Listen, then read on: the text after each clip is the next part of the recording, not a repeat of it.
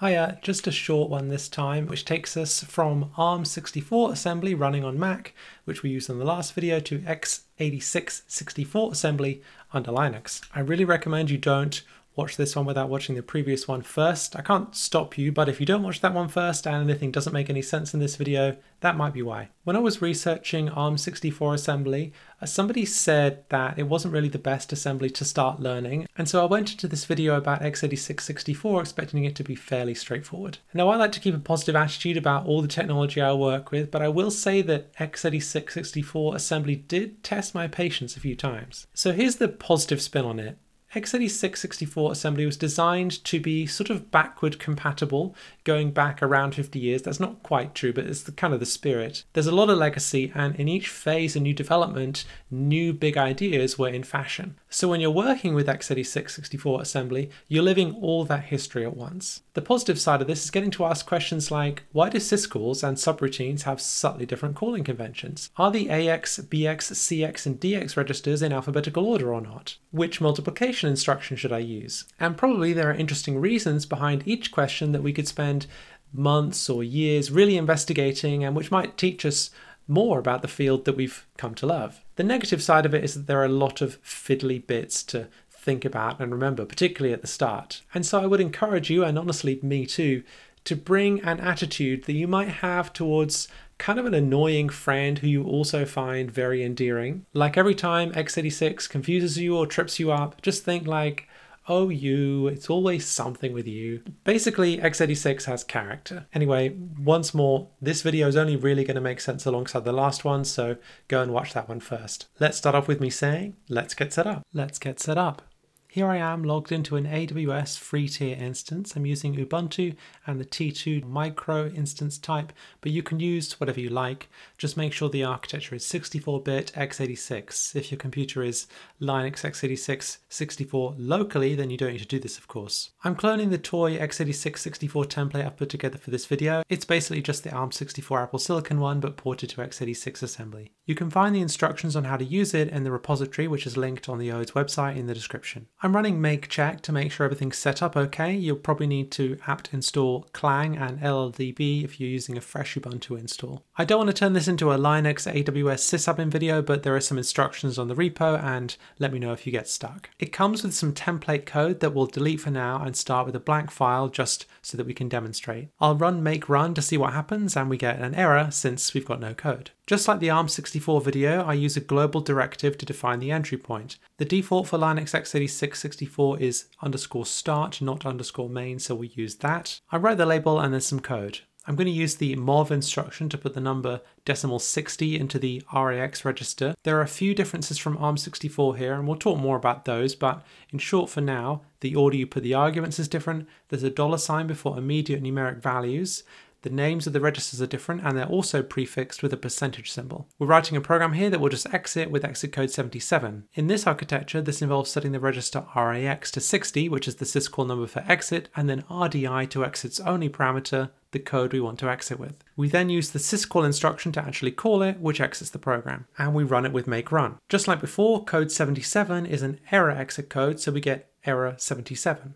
If we change it to 0, we get a successful exit. Having written our first program, let's move on to looking at the registers. When it comes to registers, I'd say that x86 has a bit more complexity than ARM64. There are a bunch of different orderings and little exceptions that I've done my best to reflect in this graph. There's a fair bit of detail and a few different orderings and little exceptions that I've done my best to reflect in this graphic, so bear with me while we go through it. We've got 16 general purpose registers, which you can see in the middle, and I've split these out into flavored and unflavored variants. Flavored general purpose registers sort of have a purpose in mind that some instructions take notice of, but you can mostly use them for whatever, and unflavored, well, they're just whatever all of the time. You can see the flavored registers in the middle here. We've got the calculatory flavored RAX for accumulator, RBX for base, RCX for counter, and RDX for data. Then the more addressy flavored registers, RSI for source index, RDI for destination index, RSP for stack pointer, and RBP for base pointer.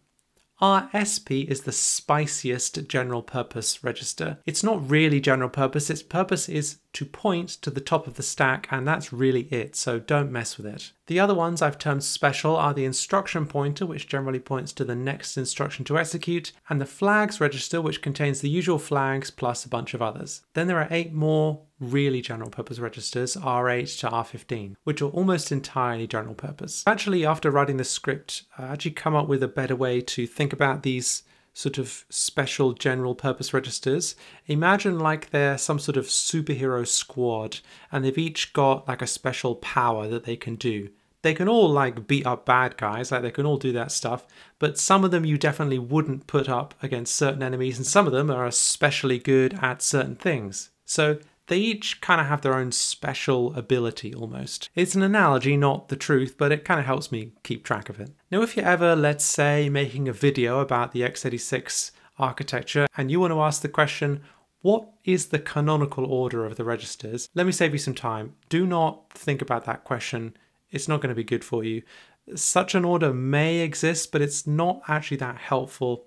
I'll tell you just one thing. If you order these registers by taking the binary value that encodes them in the instructions and ordering those numerically, the first 4 are AX, CX, DX, and BX. So they're not actually alphabetical. That's kind of just a coincidence, or so they say. Anyway, I'm not going to get drawn into that. All of these registers can be addressed either as 64, 32, 16, or 8-bit chunks, and sometimes the chunk which is the 16 to 9 bits has a name too. The names vary, but with the top 4 it's the form in the diagram which goes RAX, EAX, AX, AH, and AL. We often use registers to pass arguments to subroutines, and when we do this we have to decide on an order for the return value and then all of the arguments. The order is different to the order in the middle. RAX is the return value, then RDI, RSI, RDX, RCX, R8, and R9, which makes up the 6 arguments. And just to make things extra fun, when making system calls to the operating system kernel, we have a slightly different order. RAX still specifies the return value as well as now the system call number. Then as arguments, we've got RDI, RSI, RDX, and then R10, and then R8 and R9 again, making up the 6 arguments. So RCX is swapped out for R10 in that order. Now, why is that? Well, probably a bunch of reasons, but it's interesting to note that the syscall instruction, which is built into x86 assembly, stores the value of the return address for the system call in RCX and the flags in R11 so that it can restore them for you after the system call is done. So it definitely can't use RCX and R11 for the arguments because those are going to be overwritten. So my question then is, why do subroutines use RCX at all and not stick to the syscall ordering, which I haven't managed to find an answer to. So if you happen to know, let me know in the comments. Now, if we add up the registers used in the subroutine and system calls, we get a list of registers which are known as callee owned. Registers that might be messed with if we call a subroutine or a system call. If we want to keep those values safe when we call something, we need to store them somewhere and restore them afterwards. All the other registers are known as caller owned, and if a subroutine wants to use them, or if we're a subroutine and we want to use them, we have to store them and return them to the normal state before we return back to our caller. There are also a bunch of other registers I'm not mentioning here. Some are legacy, some are for floating point operations, and there are many other exciting purposes too. The takeaways are we've got 15 registers with various purposes which we can mostly but not always use for whatever we like, and then there's the stack pointer, the instruction pointer, and the flags register, which really are special purpose. Some of these stay safe when we call subroutines and syscalls, and some don't. So writing raw x86 assembly involves making some careful choices about register use, and you may want to keep this diagram to refer to. I've put it on the OS website if you want to save it somewhere. Moving on now to the patterns. Largely these are similar to the ARM64 video, so I'm mostly going to just highlight the important differences. Again, if you've not watched the previous video, I definitely recommend watching it before this one and treating this as a companion. We'll also cover the patterns in a slightly different order because some things just really make more sense in light of others. Arithmetic first, and really we're going to focus here on the instruction syntax. In x86 assembly there are 2 main dialects, probably with a few variants to them. This is what's known as AT&T or GNU assembler or GAS style assembly. It's the default for Unix systems, so that's why we're using it, and we'll talk more about the other style in a little bit. In AT&T assembly, the source goes on the left and the destination goes on the right. Where there's an immediate or literal value, it typically goes on the left.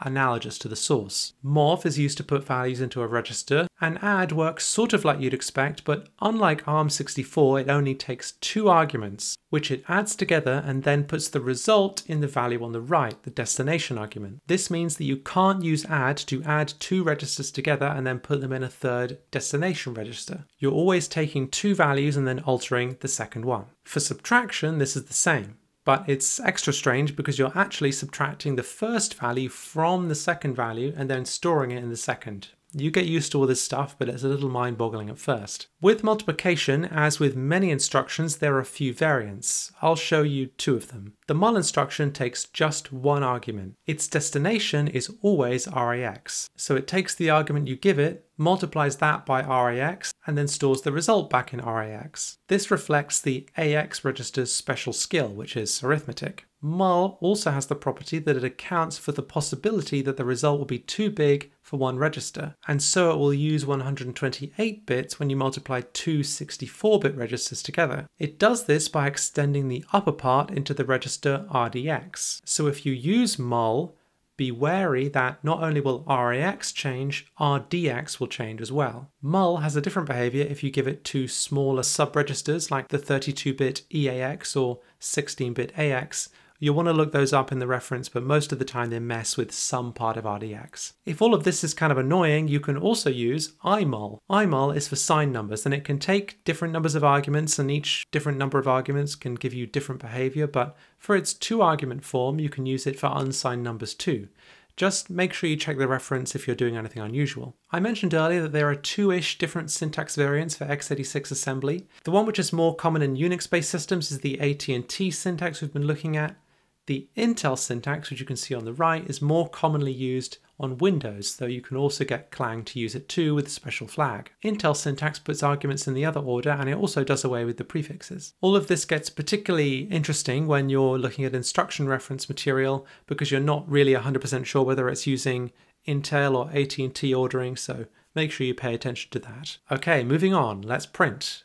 This works quite similarly to ARM64. For the write syscall, which on Linux is number 1, we put our syscall number 1 into RAX. We then set the first argument register, RDI, to 1, meaning standard out, and the second, which is RSI, to the address of the string. For this, we use the LEA instruction, which stands for load effective address. As a side note, this instruction, LEA, is used for all kinds of hacky arithmetical purposes in x86, so if you see it doing weird stuff, then don't be too surprised. We then set the third argument, RDX, to 7, the length of the string, and we trigger the system call with syscall. Next, we call the syscall number 60, which is exit, to exit the program with exit code 0 in RDI. So similar pattern to ARM64, but with different registers and instructions. Subroutines are also fairly similar. Instead of B for branching, we have JMP for jumping to an address. We use call to call subroutines and ret to return from them, but unlike ARM64, call and ret use the stack to store return addresses, which means we can call and return multiple times by default, though it isn't demonstrated here. More on this in a future video, and actually I'm really looking forward to it because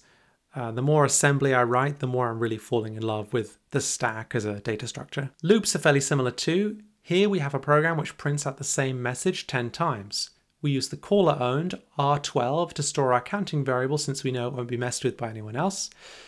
We use LEA to load the address of the message, set up the length, and then call print. Next, we use the inc or increment instruction to increment R12. This is a neat instruction that just adds 1, which we don't have in ARM64. Finally, we have our condition using CMP, just like we saw in the last video, but with a different ordering, and then a conditional jump, JB, for jump if R12 is below 10. This is in contrast to the b.lt we saw in the ARM64 video. I'll also state here that JB only expects unsigned numbers, so it's fine here, but if you're dealing with minus numbers, you want a different conditional jump for that. Then we set up the exit code and unconditionally jump to that. We could also call, but since we won't return, jumping works just fine. Once again, control flow works fairly similarly to ARM64, but instead of BLT we use JB, and instead of B we use jump. And here's the full x86 port to the ARM64 version I showed you before. Alright, to close this out, this video also has a page on the ODE's website. It's essentially a mirror of the previous page with the same sorts of resources and exercises, but appropriate for x86-64 rather than ARM64. In the next video, I'm going to have some real fun tackling some proper assembly challenges, things that should be really stretching, and then talking you through how they work work and how I built them. This should be a nice change after all of the pretty intense detail that we've been covering lately, and especially for me, I'm really looking forward to getting my hands dirty. Looking forward to seeing you there. Have a good week.